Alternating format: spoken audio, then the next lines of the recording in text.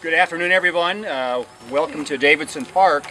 My name is Mark McHenry with the Kansas City Parks and Recreation Department, and glad to be here today. Whoever planned the weather, great job. Yeah. Beautiful fall day in Kansas City. Glad to be here. I was talking to Richard King earlier, and he and I share one thing in common. Our kids went to school at Davidson Elementary School back like 30 years ago, or whenever that was, 25 years ago. So we have a little connectivity to your neighborhood, and I think you've taken good care of the neighborhood. It looks really great around here, and we appreciate the opportunity.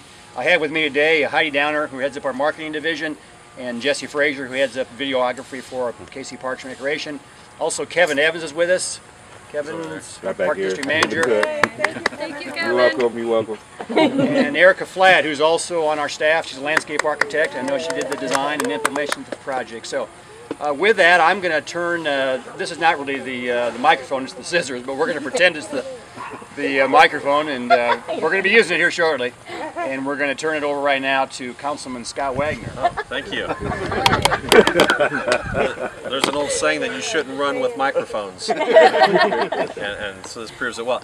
Thank you all for allowing us to be out here and celebrate this event with you today.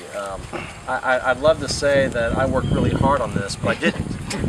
It was all of you, and I know that this was a project that Kim and the Park Department, Nancy over here, all of you, Kevin, worked on so very, very hard.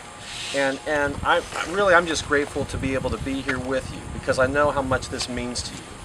From being in your neighborhood meetings and talking about it and wondering how do we do this, and here we are on a wonderful sunny day. So this is really more for you, and the fact that I can be here today with my family, and this is my son Patrick, who when he comes on these sorts of things I put him to work, and so here he is holding this end of it, but it's a delight to be with you, and you know, that people talk about what elected officials do, but at the end of the day, it's what our community does that makes this city such a great place. So thank you for doing what you've done.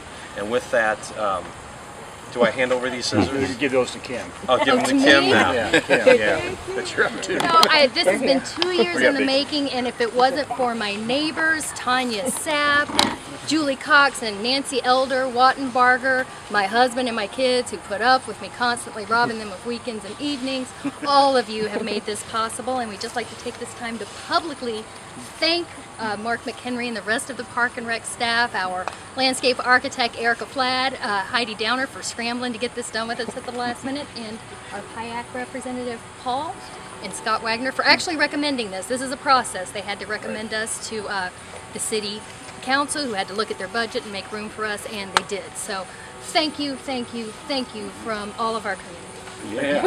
Right. Well, Paul wasn't going to say anything, but I'm going to ask Paul to say one thing, and what he's going to do, he's going to talk about this baseball team we got. That's real easy. It's just go Royals. That's it. I do want to say this is a great example of a neighborhood identifying a need and seeing it as a possibility rather than as a complaint. I just want to commend you for coming together and really pursuing and look behind us here at the results, and I just want to congratulate you all. Thank you all. All right. Thank you.